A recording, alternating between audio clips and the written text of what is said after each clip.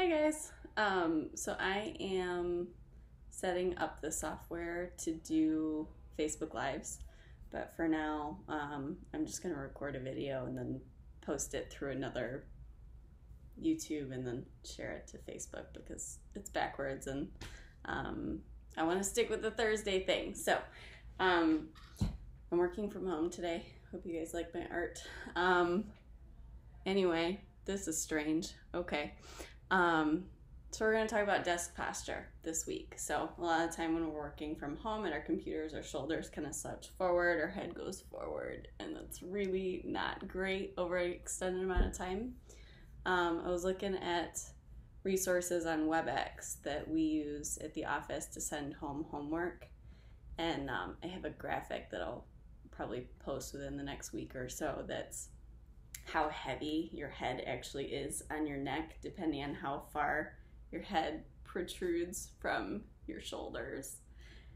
And if your head's over like a 60-degree angle, it's like WebEx says it's 60 pounds heavier because you're hunching forward, which is not great. So the moves that we do to counteract this are those chin tucks, our favorite like neck exercise that I talk about, where you're pulling your head back in space, keeping your head level, making the double chin and keeping your shoulders back, kind of training the deep neck flexors in the front of your neck to stay strong and support your head up. Chin tucks, the WebEx calls it Brugger's exercise. For us, it's like W's or L's, kind of. And those are the ones where your shoulders stay back and down, like part of the IYTWLs, and your shoulders retract and depress. So your shoulders come back and down, and then releasing them. Or for a hold, kind of like we do for the wall sits, where you keep your shoulders back and down and hold here. You can have your arms here or here, as long as your shoulders stay back and down and you feel that engagement between your shoulder blades. And then other than that, honestly, taking walks, like every half hour that you're sitting at your desk engaged in that posture, just get up, like take a lap around the house. Or the basement, do, a flight of stairs and then come back and reset. A lot of the time that awareness will keep you upright more. So you can also set up like a little pillow underneath your low back, so it kind of reminds you to like sit up straight and tall, keeping your core engaged and all the muscles in your body supporting you up. Other than that, do your neck stretches. We all know our 4-way.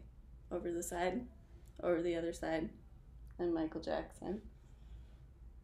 Those ones are awesome. Or the doorway stretch. So I have my little curtain here, not a full-on wall that I'm going to expose because I'm working from home, so it's going to be a little weird to finagle, but hold on. So for like this, cool, okay, sweet. You're using the doorway, elbows at shoulder height. It doesn't look like it because the angle's weird. And then you're pressing this shoulder forward. This shoulder comes back. Okay, so you're feeling that nice stretch all the way through the front of your shoulder. And then switch sides. You'll be standing, so that'll be good.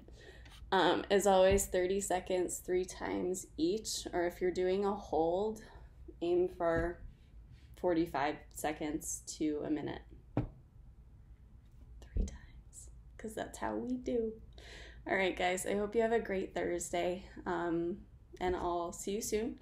If you have any questions, comments, requests for future videos or tutorials or whatever, post them. Let me know. That's what the page is here for, and that's what I'm trying to accomplish. So have a great day. Bye, guys.